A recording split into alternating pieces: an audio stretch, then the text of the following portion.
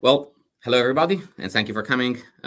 This is the update on what the Hyperscale SIG has been doing in the last few months. I've given versions of this talk in the past, so some of this will probably look familiar. I'll try to have a mix of like general introduction and new content. Let's get started.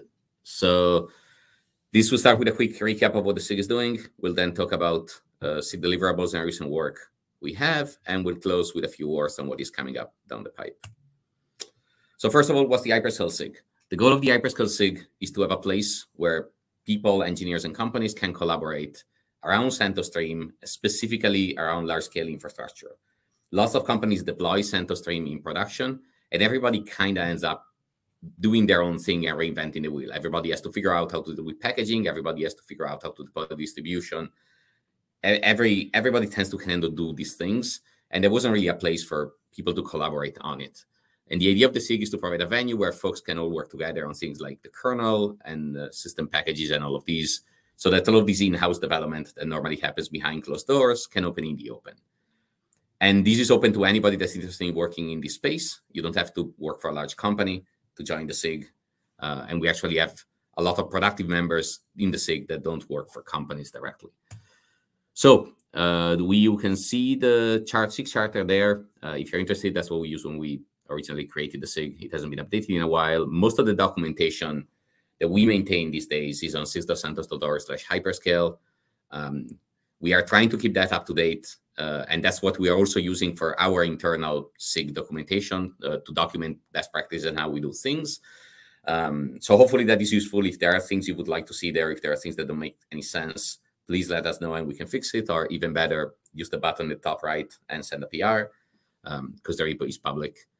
We've published periodic activities reports like all SIGs. You can see the links to the last one on the top from 2012 Q1. And this talk will go over a few of the things that are in there and then some of the stuff that happened between then and now. So first of all, we started in 2001. We started with 6 members. We're at 22 members now. Every time I update this slide, it's really nice because I get to bump that number. It's been great to see more and more people and companies joining the SIG and collaborating. We generally hang out on IRC in CentOS Hyperscale or on the Matrix room. The two are bridged together. I think most of us are on various US time zones. So you're more likely to find us on US time zones, but you're welcome to write something. There's usually someone logging the channel that can reply afterwards. We have bi-weekly meetings on IRC. You can find the meetings menus on their website. I just updated that last week because I remember we forgot to add a few of those. You're welcome to join the meetings even if you're not on the SIG. The meetings are generally working sessions, so we'll talk about what we're doing and what we want to do and things like that. We also do monthly video hackathons where we all hop on a conference bridge and either work on something together or just hang out and talk. We found this is really useful to help build a rapport between people, especially now that everybody's remote and there aren't that many opportunities to hang out in person. Finally, we have an issue tracker that we use to coordinate most of the work we do. We try to keep that in reasonable shape, and that's where we will file issues whenever things come up or work items that we want to track. We also put up a page where we started tracking conference talks that we've done or talks that are around the subject, so you can reference previous talks there. If there are things I mentioned that don't seem to make a lot of sense, you can probably find a talk there that talks about those more in depth. Or, of course, you're welcome to ask questions as well. Okay, so what do we actually do? The scope of the SIG is, in general, on trying to get to make the distribution more useful for large-scale deployments. So one of the main deliverables we have is package backports. So we try to deliver backports of key packages that we care about that tend to be faster moving than what CentOS provides. CentOS will generally be fixed on a version for a specific package, for things, for example, like systemd, and we may want to have something that tracks a bit more closely to upstream. Then for some other packages, we will ship packages that implement policy or configuration alternatives. So one example early on was switching the default for firewalling from using NF tables to using IP tables so that IP tables deployments could also be supported. We also have a dedicated repo for large-scale testing enablement that we use for staging features that may not be quite yet suitable for production, but we want to be in a state where they can be deployed, and they may also be deployed in production in some environments if people want to. More recently, we started doing work on the kernel specifically and delivering kernels as part of Hyperscale. and we produced live DVD ISO images for a distribution spin. I will have a slide later on the live DVD with the details. So let's talk about package backports first. You can find the backports in our repo, in our main repo. You can DNF install CentOS release Hyperscale, and that should hook you up with that. Packages in this repo are meant as drop-in replacement for stock CentOS packages, so they shouldn't introduce regressions. They should work just about the same as the stock CentOS packages. However, because they are different packages, we highly recommend you file bugs on our tracker instead of Bugzilla, because otherwise maintainers will be confused. In general, our packages assume that you're going to be using Appel. They're built against Appel in the build root. They will require Appel at runtime. Not all packages will have direct dependencies onto Appel, but in my opinion, CentOS in and of itself isn't terribly useful without Appel anyway, so there's no real harm in doing that. We initially targeted only x86-64, but most recently we started targeting ARM as well. And nowadays we build everything for both x86-64 and AR64, and we intend to continue doing so moving forward. One recent addition that Oscar developed was a system to have automated package updates. So one issue if you work in a SIG that you may have noticed is that if you maintain a set of packages, you have to constantly keep track of what CentOS is doing upstream, because if you have, for example, your own version of a package and the distribution pushes a new version or a new rebuild, then you need to update yours or it will get superseded. So we built a system that leverages the MQTT notifications that come from git.centos.org, so that whenever there is a build happening upstream, if the Nevra for that build is greater than the Nevra for our build, it will file an issue so that we can deal with it and get the package built in time. This is especially useful for things like the RPM stack, where we rebuild the existing packages in CentOS with patches applied, but we don't build a newer version. So it's kind of a version race with CentOS there. This system is running on OpenShift. You can find the sources there, and that's also where the issue that gets filed automatically are. This isn't Hyperscale specific. There's a configuration that you can set in the code. So we hope this can be useful for other SIGs as well. And if you end up using this and it's useful or not useful, we will welcome feedback and PRs, of course. The next thing here, of course, is once you have a way to get notified that packages need to be updated, is, well, maybe we can also automate rebuilds. That is something we will be looking at, because it's something I'm personally interested in, because the less manual work we can do, the better. So hopefully we can do something there, either by doing automated builds, or maybe once we have PRs working properly for git.centos, having a way to pull up a PR with automated CI that will give us a signal on whether it's going well or not. Let's talk about systemd briefly. So systemd is probably the major package we have in the set of our backports. We have a branch tracking the latest systemd upstream. Currently, we track 250. We will soon update that to be on 251. We now release builds for both Stream 8 and Stream 9. These builds should work just fine on a stock CentOS system. However, you should be aware they have some slight differences in the setup. So for first thing first, they default to cgroup 2, while a stock CentOS system doesn't default to cgroup 2. We also enable a number of components that aren't enabled in stock CentOS by default that might need extra things. So if you want to use UMD, for example, you need a kernel with PSI, with pressure information. So you need to pass PSI equal 1 if you're using a stock CentOS kernel. We also ship networkd and resolved if you want to use them. Most recently, we've shipped a number of improvements in the journal that were shipped in systemd upstream that are now available in Hyperscale as well. This includes optimizations when using copy and write file systems like ButterFS. And because this is something we ship as part of the SIG, and it needs to work on a stock CentOS system, we also ship with SE/Linux support. The SE/Linux support is kind of wonky, so if you try it and it doesn't work out, we would welcome feedback, especially if you try it and it doesn't work out, you actually know SE/Linux and know how to fix it. That would also be great, because none of us are experts on SE/Linux. So it would be very useful to get feedback on that. And yes, if you use our repos, you can use systemd 250 on CentOS Stream 8, and soon 251 once we publish the build. We have a repo that we use where we track the development work for systemd, where we have branches and you can see the patches, the exploded patches staged there. And we have a separate repo where we keep our tooling for release engineering and for development. We've tried documenting the process of how we build our systemd release in detail as much as possible, both to make it easy for our engineers to work on it, but also if people from the outside want to reproduce the same setup. And finally, we have a count build system that takes the current Hyperscale packaging and uses it to build the latest systemd git master every day at 10 a.m. Pacific time or something, and publishes packages for both Stream 8 and Stream 9 to the candidate repo and build logs. And the idea here is that if something changes upstream, we can get early signal that a feature might be causing issues, and we can also use this for automated testing. Originally, this script was a pile of bash that was pretty terrible, and is now being re-implemented in Python in a way that is much more supportable and easier to maintain in the future, hopefully. This was done as part of adding support for Stream 9. And this also runs on the OpenShift CI that CentOS provides. Speaking of Stream 9, as you hopefully all know now, Stream 9 is a thing and it's available and you can use it. All of our packages now target both Stream 8 and Stream 9 where it makes sense, because for some packages, there's no point in building them for Stream 9 because the distribution already provides them, so we don't need to provide a backport. As part of the work we've been doing within the SIG, we've tried also contributing changes to Stream 9 directly. This is the list that I had in previous slides. The new additions from the last time I gave this talk are that we were able to contribute changes to LibVA and to Wayland. And we also were able to get H-tool rebase to 5.16, which had the support for additional counters and hardware types. In the case, for example, of H-tool, if you are on CentOS Stream 8, you can use the Hyperscale backport to use the same version. If you're on CentOS Stream 9, the stock version will be already at 5.16. I mentioned before the large scale testing. This is a separate repo that we use for testing changes to the distribution in production settings. The main thing we have there is the DNF copy on write stack.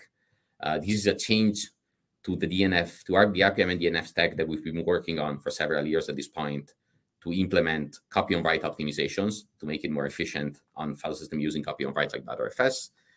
This obviously requires patching the packaging stack because it involves changes to both RPM and DNF. It is currently deployed in production at Meta, but it's something you can use today if you want by enabling that repo. And I've linked to this hackmd that details what the state of this work is and what the next steps are. We're hoping to eventually get this in Fedora proper, but there's still quite a lot of work to do there to get it merged in RPM upstream. Now onto the kernel. As I mentioned, we also have our own kernel now. Specifically, we have a 5.14 kernel that is based on the CentOS Stream 9 kernel that is made available for both Stream 8 and Stream 9. Similar to systemd, we have our own tree that we use to stage patches. We build the same kernel for both 8 and 9. This kernel has Btrfs enabled, so you can use Btrfs file systems with it, and we try to keep the Btrfs stack in it somewhat up to date. Ideally, we would like to do as much of this work as possible within the CentOS Stream 9 kernel itself. We don't want to have to maintain patches specific to Hyperscale in the long term, and this is something we're actively working on with our kernel team in figuring out a contribution path that works well. One issue you should be aware of if you try to use this kernel is that there is no secure. Sorry, what happened? Oh, wrong slide. I don't need a laser pointer. I don't know why that turned on. All right, there we are. There is no secure boot support because we're still trying to figure out how to get secure boot working on CBS. If you're interested in secure boot support for CBS, which I know is something that impacts other SIGs as well, there is an issue on the CentOS Infra Tracker that you can follow for that. But for now, if you're okay with not having secure boot, you can get this kernel from the experimental repo. I mentioned that we're trying to get as much as possible of these into the kernel, the upstream kernel, the upstream CentOS Stream 9 kernel itself. We've documented the contribution process, and if you would like to contribute changes to the CentOS Stream kernel, that's the process that we've been following so far that hopefully can work for you as well. So far, we helped resync the Z standard stack to 5.16, and we also added support for CryptoBlade 2B, which was a prerequisite for Btrfs, and we've contributed some build fixes. In the future, we hope to be able to contribute fixes to more subsystems and help maintain parts of this kernel. I should also mention that in parallel, the KMod SIG is producing standalone KMods for Btrfs that can be used with the stock RHEL kernel. So if you're not using the Hyperscale kernel, but you're using the stock CentOS Stream 9 or RHEL kernel, you can use KMod Btrfs for the KMod SIG to get Btrfs support on that stock kernel, which is great. And it's a great example of collaboration between SIGs, and we would like to see more of these in the future. On the user space side, I already mentioned Btrfs. On the user space side, we backport Btrfs procs from Fedora, and we try to keep it up to date. It's at 5.16 right now. We've also added a build of com size, which is a handy tool if you're using file system compression to see the size of compressed files well. And as part of the work in the for the live DVD spins, we've restored Btrfs support in the storage stack and the installer so that a new system can be installed directly on a Btrfs root drive. Recently, we also updated a few more packages. I already talked about easttool. The other thing we updated recently was Kpatch, which implements the kernel life patching framework. This is also something that we use in production and meta that we found useful to build as part of Hyperscale. CentOS already ships with Kpatch, but it doesn't include the ability to build patches. So we included support for Kpatch build, so one can build their own kernel patches if they want. And we also backported support for Clang PGO optimizations and for a number of other fixes that were made upstream. Other deliverables we've been working on recently were the container image. Hyperscale had a container image for a while. This image is built from scratch. It doesn't use the stock CentOS image, but it's built from nothing. You can get it on Quay there. And more recently, we've streamlined the process that we use for building this image, and you can get it for both Stream 8 and Stream 9. This is still, unfortunately, manually built. Well, it's built with a script, but the script has to be triggered by a human. But we would like eventually to get this onboarded onto OpenShift as well, so we can get automated builds of the container image, either on a daily basis or whenever there's package updates, ideally.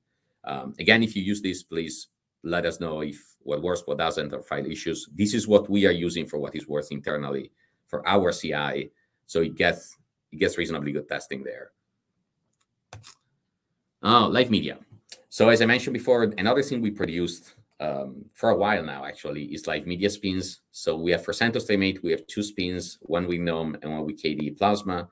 And these are live DVD ISOs in the style of the Fedora install ISOs, if you ever use those. But the live DVD ISOs of CentOS Stream with the Hyperscale repos already enabled and the Hyperscale packages already baked in. This uses our kernel with Btrfs support out of the box. So if you use these ISOs, you can install a system on a Btrfs file system already straight out with our systemd and our packages in it. You can download them from there, and you can file issues at in that repository. Again, if you use these, don't file issues with CentOS, but file issues there so we can triage them appropriately. All of the work that's done for this is maintained upstream. There's no like secret sauce here or anything. There is a small number of packages that are used that will replace core packages, mostly for branding. And these are shipped in a dedicated Hyperscale spin repo. Now, this is only for Stream 8 at the moment. We are going to release CentOS Stream 9 spins soon. That is contingent on having the ability to build CentOS Stream 9 images. Neil has been working for the past few months on getting the ability to build images using QE. We would also like in the future to be able to build these images through CBS and not externally, because we like to be able to leverage the CentOS infrastructure as much as possible. And those conversations are still in progress on how to enable the ability to build these spins in CBS alongside other content. Coming up, we're making good time. As I mentioned, we would like to have automated live image media builds. There's ongoing work to get an updated QEMU package in Appel, which is something of interest to Hyperscale as well, because we maintain updated version of the virtualization stack. There's ongoing interest in exploring Btrfs transactional updates, though we haven't done work on that lately. This is something that's still on our radar that we would like to see at some point. I already mentioned that we'd like to have a continuous build pipeline for the container images. We would also like to have Hyperscale-enabled cloud images available as soon as possible, and again, also tied up in a CI pipeline, ideally. And finally, some folks that joined the SIG recently are working on a repo to provide packages optimized for Intel architectures. So if you're running a system with Intel and that is as performance-sensitive workloads, you might be able to get optimizations by using these packages. The repo for this already exists, but the packages aren't tagged yet in it. They are in CBS if you want to play with them, though. But I assume this will be available shortly. I think this is all I have. I will leave you with a few resources, as I mentioned before, the SIG charter, the documentation, the channel where we hang out on Libera or on Matrix, the calendar where you can find the dates if you want to join a meeting, either on IRC or over VC, our issue tracker, and finally the CentOS Devel mailing list where we have long-form conversations. That's all I have, and I will be happy to answer any questions you might have. Let's see. Was there anything in the Q&A tab? Nope. Yeah, I think I answered the in-flight questions in the chat. Any questions? Anything else folks want to talk about?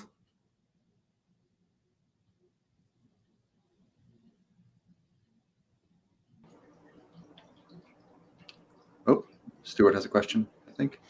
I wonder if there's a Hyperscale SIG for small multi-site small businesses and home cloud servers. There isn't a SIG targeting that specifically, as far as I know, but you could certainly start it. With that said, the hyperscale is a bit of a misnomer in that I think a lot of this stuff originates from large-scale environments, but that doesn't mean it's useful only for large-scale environments. As a matter of fact, I happen to run the CentOS Hyperscale spin at home on my home router, which is definitely not like large-scale infrastructure. So you might still find something here useful for your use case. But also, if you are interested, the CentOS project is always interested in having new SIGs and fostering the environment for building new SIGs. So it would be really great to also have a SIG targeting specifically smaller environments. Bala is asking where would be the slides. I will make a PDF of this and give it to Sean right after this talk, so it can be published on the wiki. And any other speakers listening, if you want to send me your slides, I'll upload them onto the wiki too. Yeah, and usually I upload my stuff on SlideShare. So if you Google my name and CentOS, it will probably get you eventually to the SlideShare website with all of the previous talks I've given. Or you're welcome to message me or send me an email if you can't find them.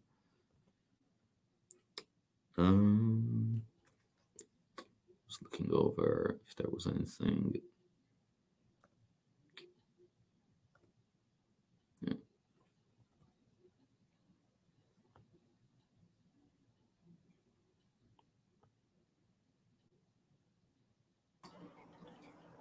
Looks like that's everything. Everybody's just had a day and their brains are full of information. So that seems fair. We can go back to hallway track. Cool. Well, thank you for that presentation. And the hallway track will be, I think Hopin will have it open for another 2 hours or so. I don't know if I'll be in there for 2 hours, but I'll see you all back there. And thanks everybody for joining. Thank you all.